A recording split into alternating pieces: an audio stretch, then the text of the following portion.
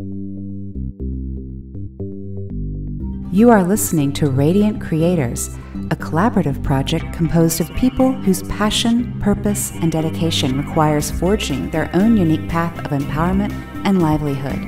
A Radiant Creator isn't making a living, they are living.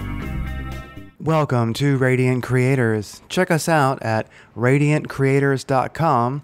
We're also on alternatecurrentradio.com. Check us out there too.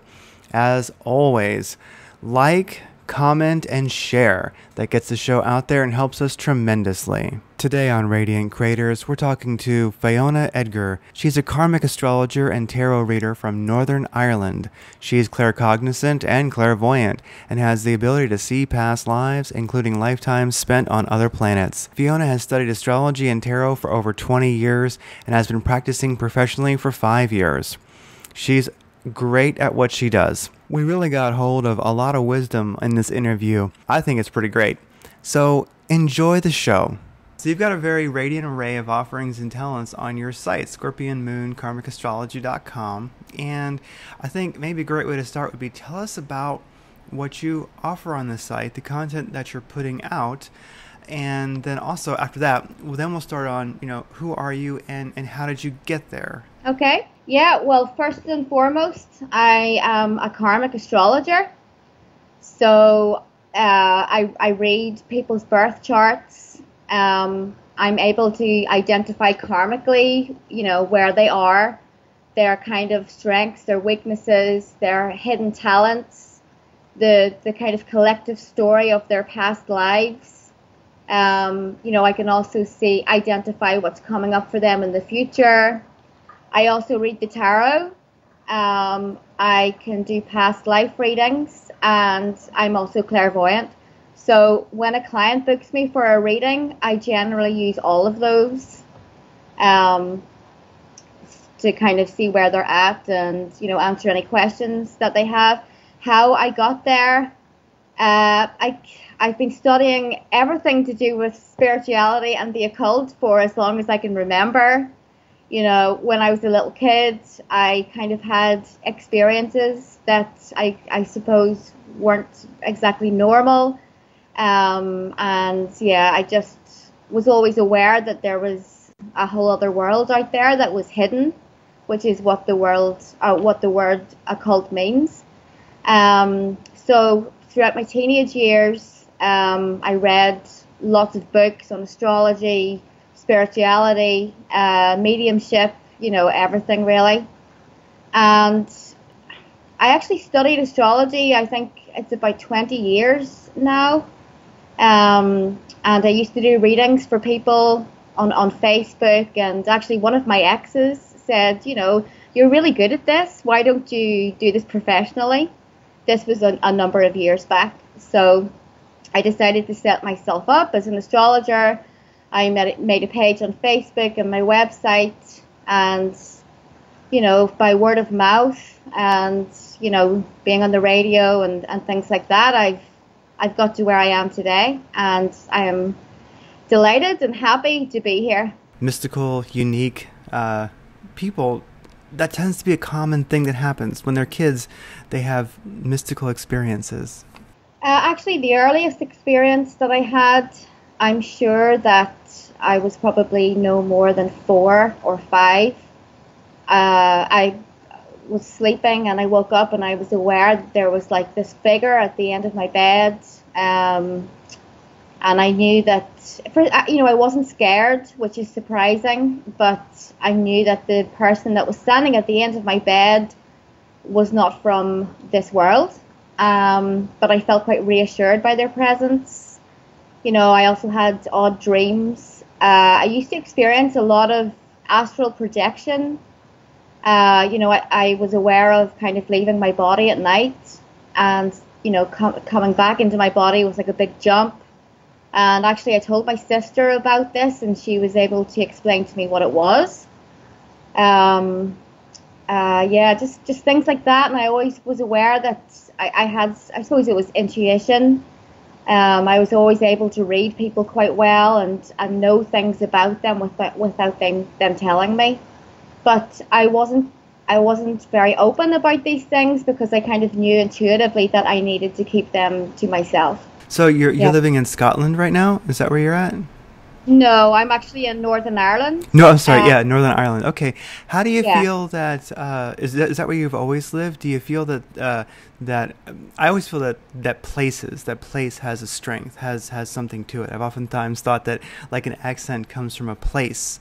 Do you feel that where you lived actually supported that evolution, that connection?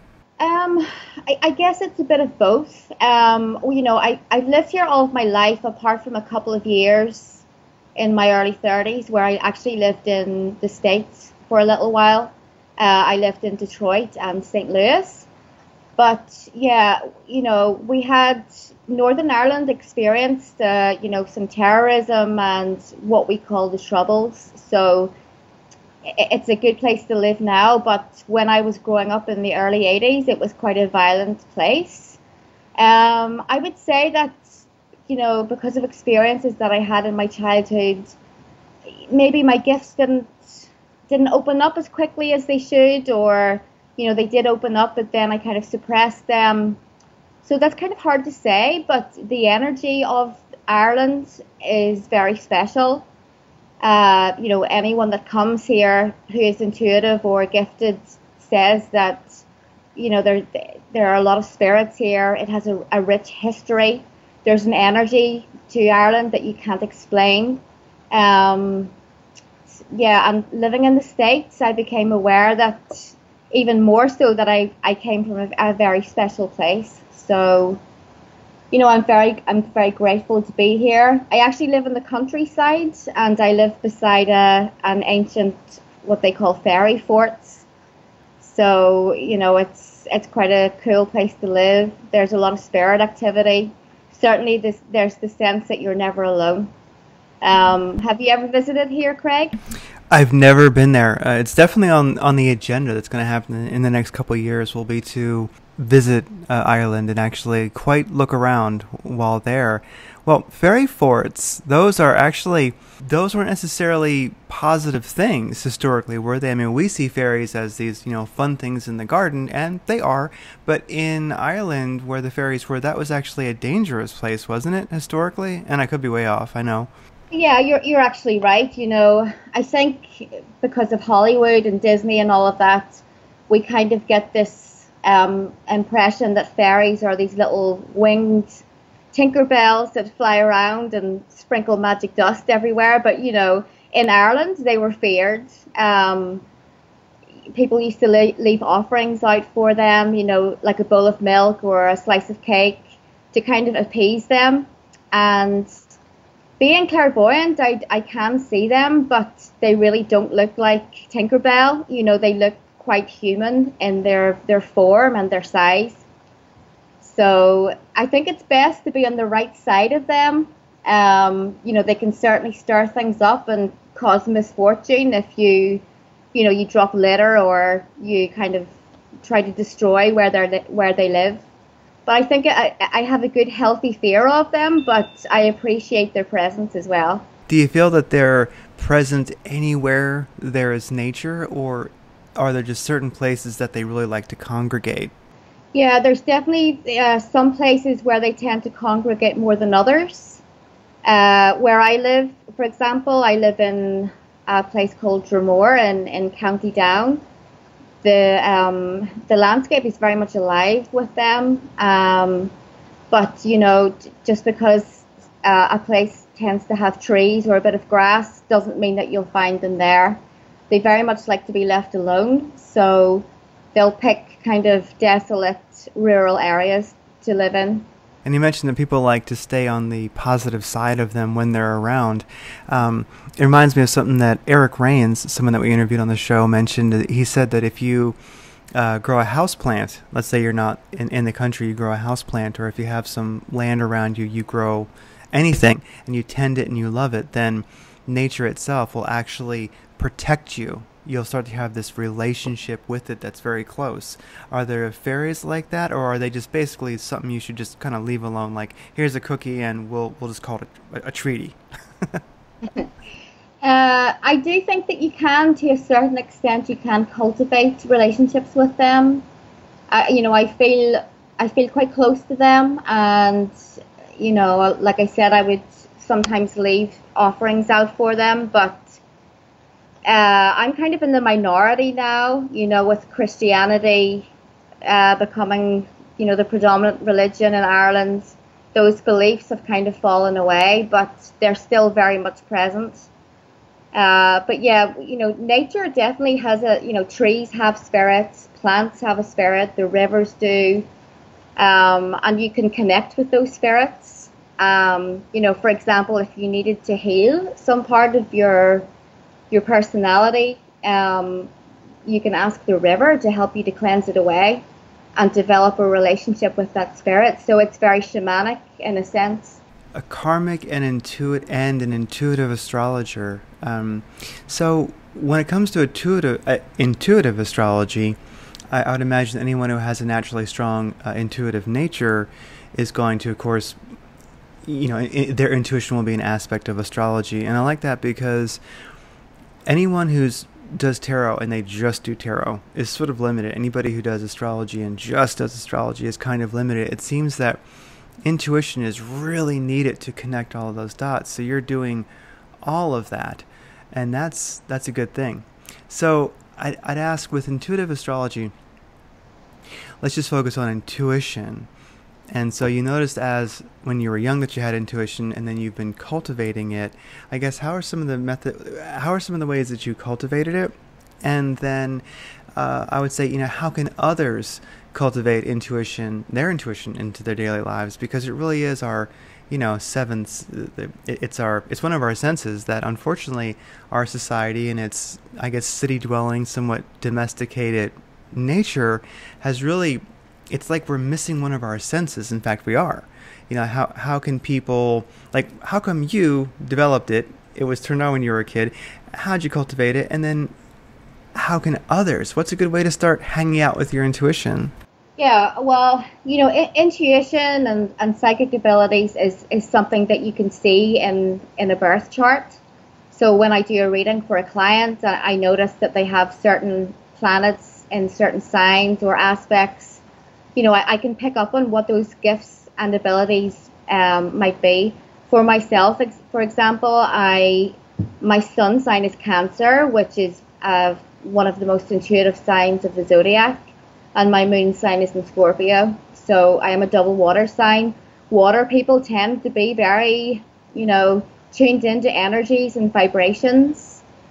So I had that in my favor to begin with. Then I started to do tarot readings, mediumship, astrology. Doing things like that on a regular basis is going to really tune your intuition in. Also, I think one of the worst things that you can do is to constantly doubt yourself. I get clients that come to me and they say, I want to know how to develop my abilities. I look at their chart and I see that they do have them, but they constantly second guess themselves. I think the best thing that you can do is to always go with your first instinct or your first thought. Don't try to, to talk yourself out of that. Also, when it comes to things like relationships, I do find that a lot of spiritual people end up in relationships in the beginning with people that lie to them. It seems to be like some kind of spiritual attack to stop them from developing those abilities. So you need to always trust yourself, learn to trust yourself, and to not let other people talk you out of it. Eventually, your intuition or your sixth sense is going to become so strong. That's basically what I did. Also, meditation really helps. Turning off your phone, which is something that's, I'm guilty of that as well, but when you constantly have your phone going, it's interfering with your energy, your psychic senses, just being as close to nature as possible.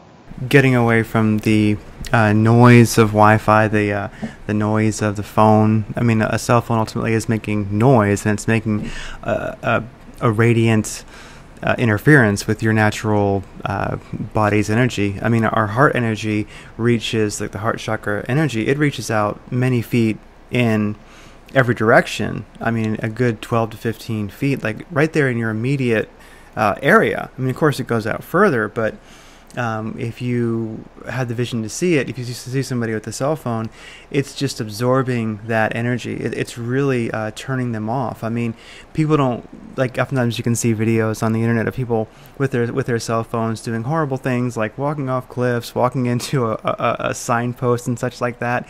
And it isn't just because they're not looking. It's because that natural reach that they have with their senses that are very real it is being absorbed by that phone. It's being turned off. So literally you're like spiritually and intuitively blinding yourself. It's almost like walking around on a very real level with a blindfold on. Yeah, exactly. And it's quite alarming how addicted we are to technology and our phones, and quite dangerous. So my advice to anyone would be, turn it off. For years and years, we got by without having to be in constant contact with each other. It is quite worrying how addicted people tend to get to Facebook, and they start to crave it. And just leave those things alone. Turn your phone off. Go outside. Walk about in the grass. Connect with the elements, and your intuition is going to blossom. Just like a cell phone is a technology that helps us communicate with the world, that connects us to it, truly we could see our intuition as a technology. Ultimately, it's a spiritual technology, an eclectic technology, however we want to call it. It is real and it is technology, and that's a technology we could be developing, like, rather than focusing on the phone quite so much. Go out and develop your intuitive technology. And wow, you may feel more connected to all that is than you ever will through a phone. In fact, I can pretty much guarantee that, without a doubt. Well, you mentioned that you do past life regression or past life readings. I look at it like a lot of things that most people would find, really out there or very ethereal or imaginary, unreal. I mean, I see as, well, very real, of course. And there's the dog. 1 second. Hey, that'll do, little guy. Hold on. 1 sec. Okay, I'm back. Sorry about that. Yeah, the Chihuahua was guarding the castle. So I look at a lot of what is extremely ethereal as just breaking it down to a technology, like somebody we interviewed on the show. Well, both Eric Rains and actually what's his name, Ken Rolla. They can take the most ethereal concepts and then they can just speak to it so matter-of-factly, because ultimately it is real and it is a technology. And so since you actually do work with past life regression or connecting people to past lives, how does that technology work? What's actually happening when you're doing that? Well, there are a couple of different methods that I would use to tap into people's past lives. The first thing that I do is to look at the birth chart, because we can actually see where that person has come from in their past lives, what kind of personality they were, what are some of the lessons that they still need to learn. So that gives me a general idea. There are a couple of points in the birth chart, such as the lunar nodes. The south node would be collectively the person's past lives. The kind of skills that they've developed and the general themes. The north node in the birth chart is kind of where, the territory that they haven't explored, that they need to move towards. So the south node, also Saturn, because Saturn is the planet of karma. That would show me some of the karmic lessons that the person still needs to work towards. So I would look at that, first of all, and then usually when I'm reading a chart, I will get information clairvoyantly. I could be looking at someone's Saturn and I will start to see, a face or a landscape and I start to get information about who they were. Then also I will use my tarot cards. I might ask a question like, show me what this person did for a living in their last life or in this particular lifetime, and then I'll be able to get the information from tarot cards. So I don't know exactly where all of this is coming from. It's just, I suppose the Akashic records, I'm tapping into those. I'm reading the energy in the person's aura, because a person's aura contains all of their previous lifetimes as well. I'm not sure how other people do it, but those are the methods that I use. I guess you could say having that multi-dimensional consciousness where you can look, at multiple timelines at once. So it makes plenty of sense to me. Yeah, your site's actually called Scorpio Moon Karmic Astrology, and so you have a moon in Scorpio. That's right. That's challenging. Like I've often found that most people who have strong Scorpio in their chart, be it rising, moon, north or south node, it makes for, it seems like a hard life. So have you found that having a Scorpio moon has been a challenge? I know anything can be made positive, but have you found it to be a bit of a struggle? Because I just noticed, like I say, in people's charts, people who have a strong Scorpio, they have to really turn that self-awareness on young, and they have the ability to be super powerful, or if not, it makes for a pretty hard life. Yeah, you're absolutely right. Yeah, it has been difficult, very difficult at times. I kind of briefly mentioned earlier about that my family were affected by, the troubles or the terrorism in Northern Ireland. So that happened when I was quite young, at the age of 8. And, Scorpio moon people can be very guarded with their emotions. They find it very hard to trust others because of experiences that they have had in childhood. And that was certainly the case for me. So, I became this person that was always suspicious of other people's motives. I found it hard to trust, but it made me very good at reading other people. I'm very good at reading body language, facial expressions, the things that people don't say in that pause. But yeah, I do have had a bit of a crazy life at times, full of ups and downs. Scorpio people are very intense. We feel everything so, intensely and passionately. And, we live in a bit of a black and white world.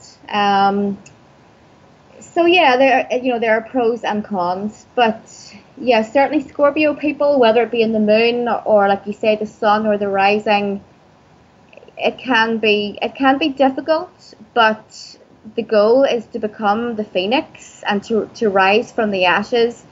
We go through trauma, but then we are reborn through the trauma. Rise from the trauma. That's challenging, and it seems like with I just got to hand it to you. I'm glad you're doing well, because I've seen it go. There doesn't seem to be a lot of mid-range. Most people, many people, they can have great stars and they don't really live up to them. Some people, they have crap stars and they live really, really well. And I find that with anyone with a strong Scorpio in their chart, they're either just badass spiritual warriors and they make it happen, they have great gifts, or they're sociopaths. I mean, yeah. So I'm sure. So you're on the good side of things, and I'm glad you are. So hard stars, yeah. But you're making it happen. Yeah, thanks. You're right. I've noticed that as well. When we go through trauma, especially during our childhoods, we can either. It's very much like the energy of Chiron. So Chiron is the planet that rules people's wounds, but also healing.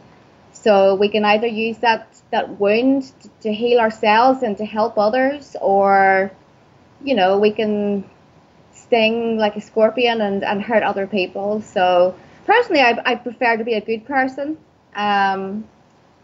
But yeah, some Scorpio people can be ruthless. Yeah, definitely. Or just kind of trapped in their own stuff. There can be a bit of a dark cloud that follows them around. I'm glad that you use the North and the South node. I've always thought that's kind of one of the most powerful aspects of a chart. I myself look at month of birth, rising, moon, and north and south node. And it seems like to me you can get so much out of just that. So one question I'd ask, as a bit of an astrologer myself, do you feel that computers and technology we have now has made better astrologers, or maybe a little bit anemic astrologers? Because I feel like, okay, sure, we can see every aspect, and oh my gosh, you can see so much now with the computer when you put the data in. But even with all of that, I don't feel that, I will say most astrologers are very powerful. But it seems like from the tutelage that I had, I was very lucky. I really learned to focus on month of birth, sun, rising, month of birth, rising, nodes, moon, and just that. I mean, you can look at other things too, of course. It's all there. You can look at it. But if you really focus on like the real foundations of the chart and give them some weight, I really find that, gosh, in simplicity is the power. Yeah. I think, with the rise of Facebook, and I have noticed that there are a lot of those kind of astrology meme pages on Facebook, and I'm not really sure how I feel about that. I mean, some of them are funny and clever, but let's face it, it's trash astrology. So it's I'm not very comfortable with that, because astrology is a very complex subject. It's a very useful subject if you know what you're doing. It can help us with ourselves. It can help us gain self-awareness. It helps our relationships.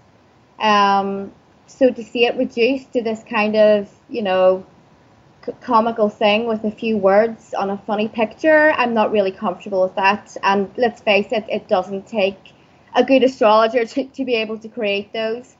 On the other hand, there is so much information out there that we didn't have years ago.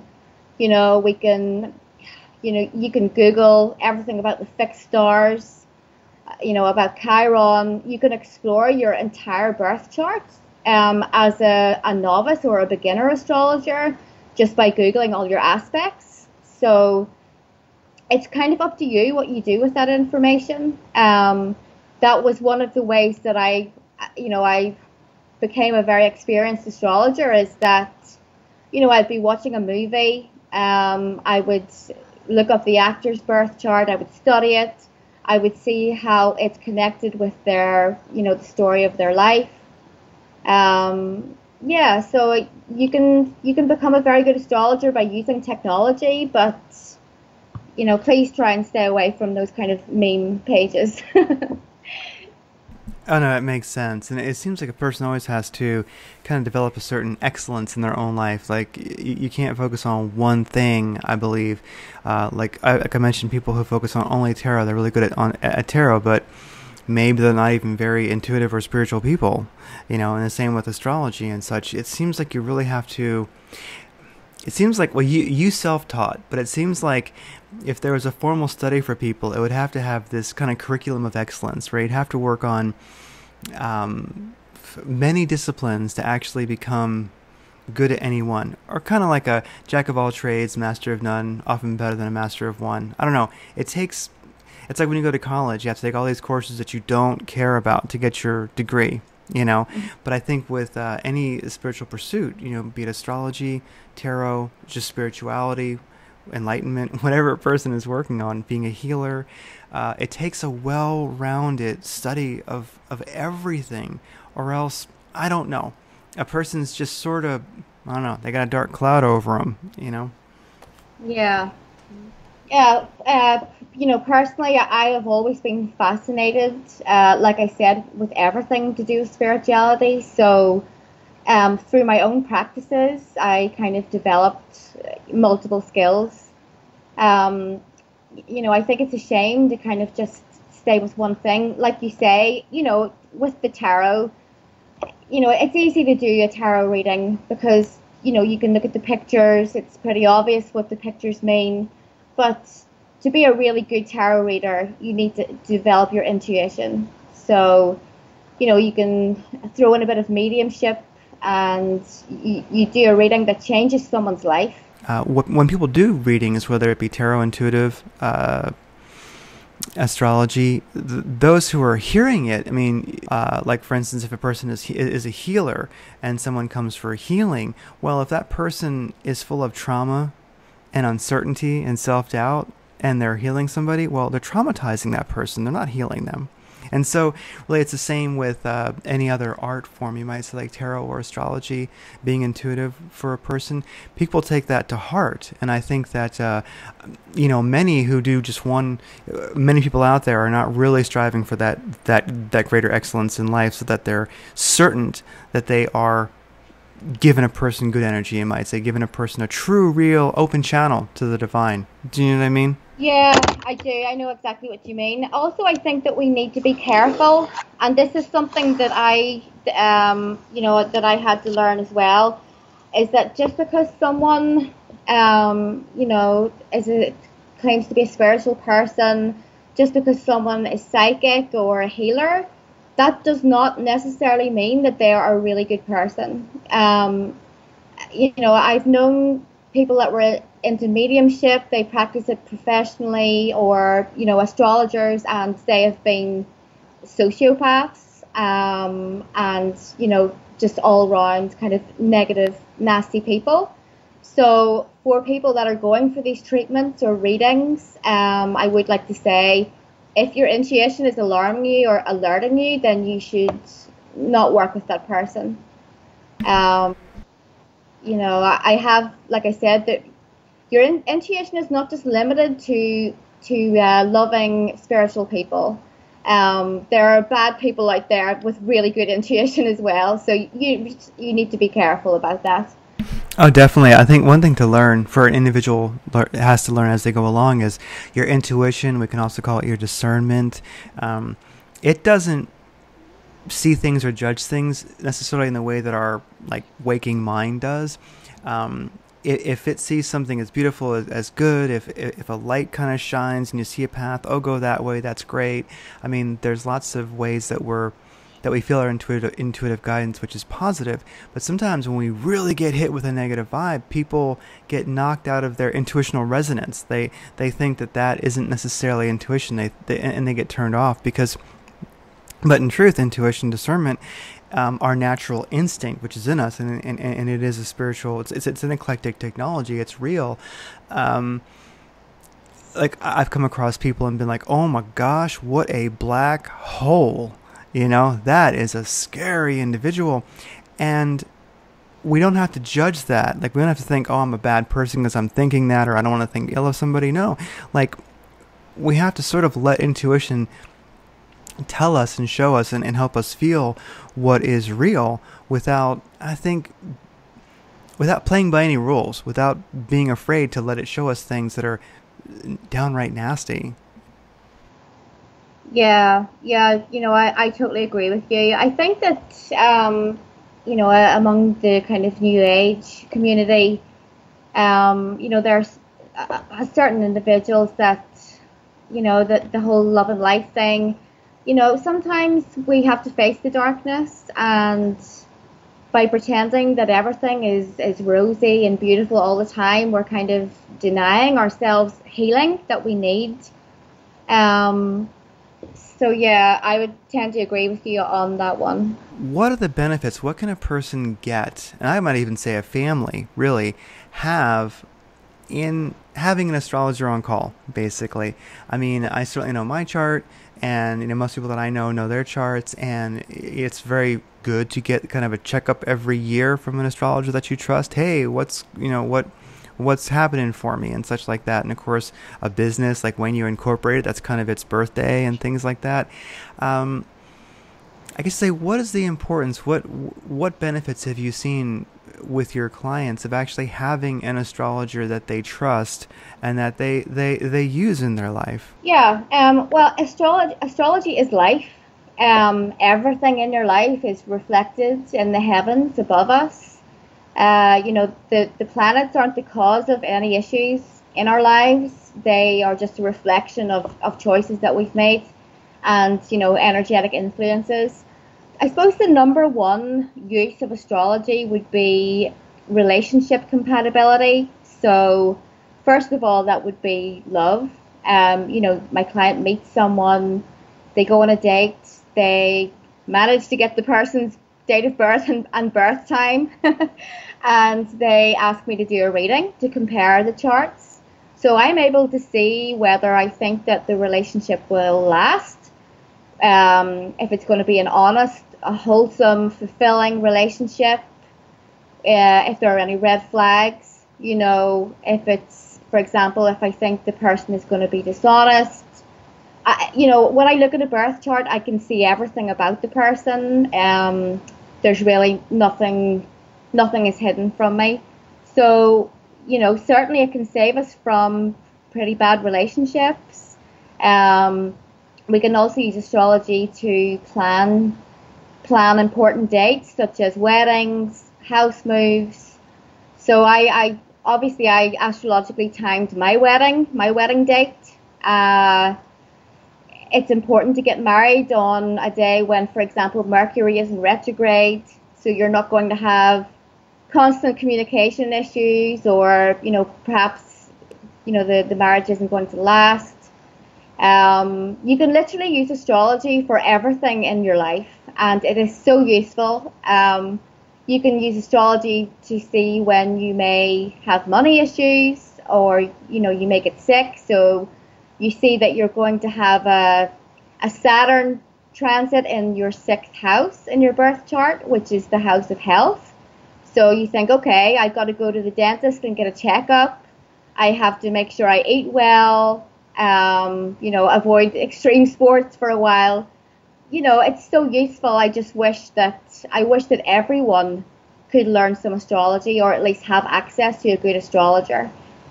It was the Catholic Church in the Renaissance period that banned the use of astrology, because they didn't want people having this much power and control over their own lives. It was integrated, you might say, and then as it was integrated, it was degraded. Yeah. Well, luckily we got away from that, and astrology is everywhere now, so take that. Well, also, if here's a great one for anybody listening to this. Hey, if you're listening to this kind of a podcast, if you're listening to this, then I think you're probably pretty with it. And if you do meet somebody that you like, I would just be blatantly honest. I would say, I need to check your credentials first. What's your date of birth, time, and location? If they can't handle that, well, you know what? You don't even have to have their chart read. Before I met my husband, and I was single for a little while, I wouldn't date the person unless I saw their charts, because I could tell immediately whether it was going to last or not, and I was looking for something long term. But when I saw my husband's birth chart, I knew that this person standing in front of me was, the one, or, the person that I was going to marry. So it's very useful to kind of back up your own intuition and your own feelings. Even if a person you met had a great chart, if your intuition still said, I don't know about this person, I would at least call that a draw, a tie. Like, I wouldn't know what to do. Maybe just pass. Yeah, I think so. It's also very good for identifying certain patterns that we tend to be prone to. So, for example, if I have a client that comes to me and she keeps saying, well, I keep meeting these men that are, I'm so into them, I really like them, but then they always end up cheating on me or using me.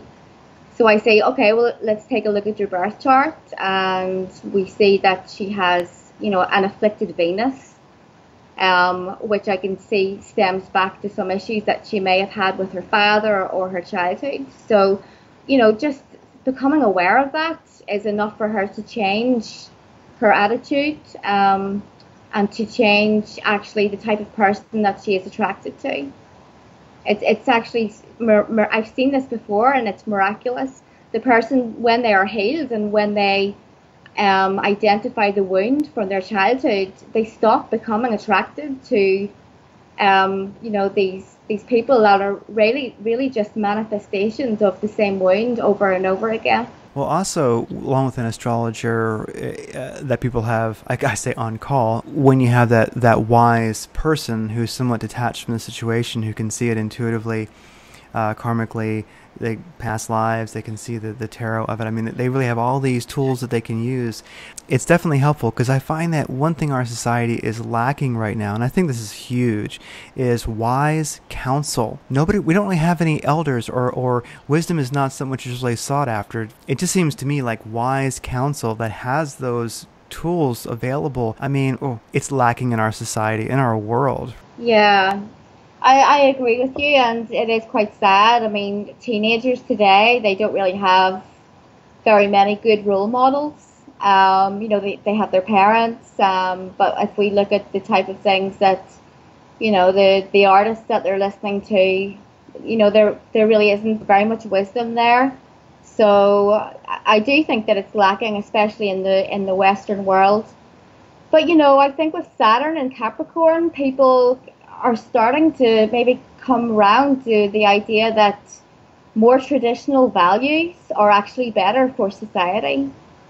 I have noticed that more, younger people, the millennials, some of them are actually starting to want to kind of go back to those old traditional values, because they're fed up with the way that modern life is, and they feel this need to return to something more wholesome. Yeah, I mean, here in the West, we have our millennials. Well, they're everywhere, but here in the West, we have a lot of millennials that are checking out due to the feels. They're just checked out. Sorry, I can't function this week. Got the feels. But also we have a lot of really shrewd, very, very smart millennials who they're creating something very, very good. They're very, very smart. Well, definitely with the Capricorn energy. I mean, my moon's in Capricorn, so I know all about, being traditional and uptight and striving for mastery. So since that's activated, good. That's definitely a good thing. Because with wisdom in our society, that being something that's lacking. I mean, could you imagine? My dream is everybody grows up with like a grandfather like Joseph Campbell and an uncle like Thomas Sheridan. I mean, could you imagine? Oh my gosh, that would just... Gosh, that would be so amazing. And that's what I'm striving for. One thing you mentioned about like looking at the chart and say not getting married during Mercury retrograde, or buying a flamethrower or a tank or something like that. Mercury retrograde is happening right now, and so Mercury retrograde really is no joke, and it does happen a couple times a year. And I would say, I would ask you, I have a couple questions on it, because it's very relevant. It's happening right now. What is it? How would you describe Mercury retrograde, this dark cloud that goes over our lives a few times a year? I'm being eccentric. Yeah, it is a dark cloud. It is a bit of a drag. It upsets things. But really, it's just bringing our awareness to issues in our lives that need fixed.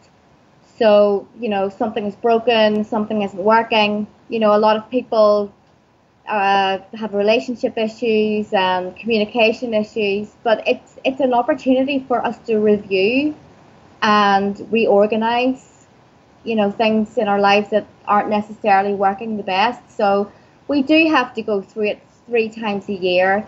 It's like this, oh no, it's Mercury retrograde. Let's hide at home and, lock the doors. But, you just have to get on with it. And the best thing to do is identify what the spiritual lesson of the retrograde is going to be before it starts. So if you're not familiar with your chart, you can book a reading with an astrologer. The astrologer will be able to tell you which life issues are going to be affected. Is it going to be your job, your home? So once you know what to expect, and identify the lesson, it should be less difficult than previous retrogrades. So this one that we're going through at the moment, I think is pretty bad, but we also have Mars retrograde, which is really difficult. Pretty much everyone that I know has been struggling and going through, emotional issues and generally not having a very good time. We're having these like crazy forest fires all over the planet. It's kind of a reflection of Mars retrograde. A lot of people are angry, But listen, we're going through this for a reason. We also have Venus retrograde coming up towards the end of the year. This year is very important in terms of the evolution of humanity.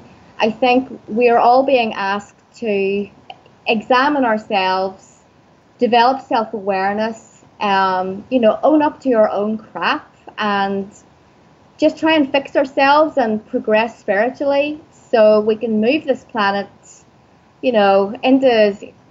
into another dimension or onto some better times and kind of get rid of some of the darkness. But we can't just sit here and wait for a Messiah to come and save us. We need to do it ourselves, individually and collectively. So these retrogrades are actually a really good thing.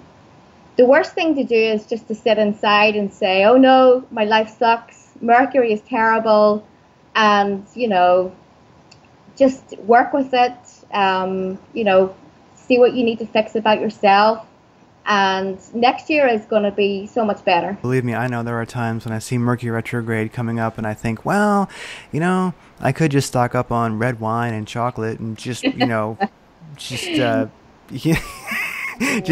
hide in the house for 3 weeks. I could do it, but I guarantee Mercury will find some reason to scoot you right out the door, because that's how it is. It's definitely, like you mentioned, it's super helpful if people do have their chart read and they do know it and they have an astrologer that they can work with, because oftentimes people just think, okay, it's Mercury retrograde, this is happening.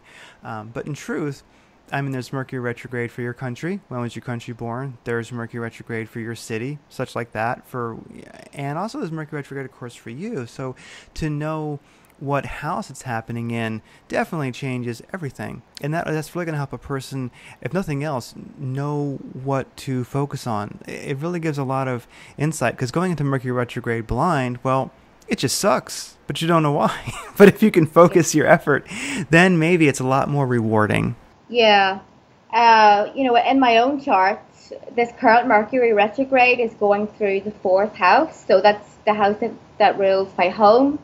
And, we moved house a little while ago. So the retrograde for me has been about, getting the plumbing sorted, getting the water connected, just things like that. So I knew all of that was coming prior. I knew to kind of keep extra money saved so that I would have the money to spend on these things in my new home. It's stuff like that we need to be aware of before it starts. During Mercury retrograde, you often feel just a mental dullness. It makes it sort of hard to think and maybe hard to move. And I find that if you will just keep going, keep moving, it's hard. It can feel like it's hard to think. It can feel like you're sort of underwater and you have to kind of swim your way across the room because it's hard to move. Red wine and chocolate does help. But besides that, do you feel that if you are diligent and do your best, strive for certain excellence and understanding of how Mercury is affecting you in your chart during retrograde, really pays off? It pays off big time for things that you may have been working on for years. Yeah, yes, I think so. It's also, Mercury retrograde is also a time of completion and getting things wrapped up. So, any ongoing projects that you started before the retrograde, things can intensify during the retrograde period, and, you end up getting stuff done. But, yeah, it's I suppose our relationships with other people, it's always good to take a look at your partner's charts, or your kid's chart before the retrograde hits, so you can see if your partnership is going to be affected by, any retrograde issues, such as, your finances, things like that. So what's going on right now with all the eclipses? Yeah, we're wrapping up this eclipse season. I think that the last eclipse is on Friday. I'm pretty sure it's either Thursday or Friday, or over the weekend. Things have been crazy for the past 6 weeks in particular, I think, for everyone. So whatever your personal eclipse story has been, it's going to start wrapping up by the weekend. You should feel an ease off of the pressure. I could be general. Eclipses bring bring, great changes in our lives. They are wild cards. It's hard to know what to expect. They can herald massive life events such as, a birth, a death, a marriage, a change of location, things like that. So, but what I know is that collectively everyone has been feeling immense pressure. So yeah, towards the weekend, things are going to start wrapping up, and we should see a change for the better. After that, I think we only have like 2 weeks left of Mercury retrograde. I'm pretty sure. Mars will start to go forward again at the end of the month. So hang in there, everyone. It is going to get better. Then after that, we have Venus retrograde, which is not as tough, emotionally speaking, as what we've been going through. So, like I said, all of this is for a reason. It's about working through the shadow side, working through the kind of, the dark stuff, childhood issues, things like that. So it is for a very good purpose. I think this interview is very timely because it's something that I think people will benefit from hearing that, because this is, yes, the last few weeks, this Mercury retrograde and eclipse season and Mars retrograde all put together has been, I think, a challenge for, everyone. And that goes for people who know about astrology, who think about it, who know Mercury retrograde is happening, who know Mars retrograde is happening. You've got Mars retrograde happening, and, California's on fire, the biggest, fires they've ever had in the north part of the state and such. And so, for us to kind of know what's going on, have some insight, it's very helpful, but then many don't. So for just endless people out there, they've been living through quite the challenge. And maybe one of the things that changes it, puts it all in better perspective, is you can see this Mars retrograde and this Mercury retrograde and the eclipse season as it's your pilgrimage, really, into, when you look at it very personally, into how it affects your chart. So really, I look at now, I was thinking of while we've been talking, is that especially when it comes to retrogrades like Mars and also Mercury retrograde, which happens 3 times a year, look at it as a pilgrimage into your own stuff, into how it affects your chart. It's a very personal experience. Yeah, it really is. And, like you were saying, we know about astrology. The best thing about astrology is that when we do have, difficult times, we know we can look at the astrology chart and the transits, and we can kind of get a very good idea as to when it's going to end. So, that's why everyone should get their chart read. Oh, definitely, yeah. And I never give myself Mercury much leeway. I'm like, nah, I've never been much of a shadow person. I mean, maybe I should believe it, but I think Mercury kind of clicks on and clicks off when it comes to retrograde. I've never put a lot of weight on the shadow period before and after. Yeah, the shadow period can actually be more intense than the actual retrograde. I think the shadow period that comes after the retrograde is usually quite intense, and it feels like Mercury isn't direct. So we just have to remember that we have a little bit longer to wait after that. But yeah, I'm sure that most people out there are going to be happy that when this retrograde is done, because it has been a very hard one. Yeah, I usually handle the shadow periods before and after just with denial. That's usually what I do. I think, no, it hasn't started, or no, it's over. No, we're done. Yeah. Although that's probably not very effective, but we all have our stuff to work on. That'll be part of my pilgrimage this retrograde season, or retrograde period, and fire season. And thanks for your time today. This has been great. And what I'd say is, hey, where can people get a hold of you? Yeah, they can check out my website, www.scorpiomoonkarmicastrology.com. There's a bit about me. The type of readings that I do astrology, past life, relationship compatibility. I can do a reading on whatever the person needs. Or, you can look me up on Facebook. My name is Fiona Edgar. I also have a little page on Facebook where I do regular astrology updates. If you just type in Scorpio Moon, Karmic Astrology and Tarot, it'll come up on Facebook. So, yeah, everyone is welcome to connect with me if they wish. All right, well, that sounds great. And thank you so much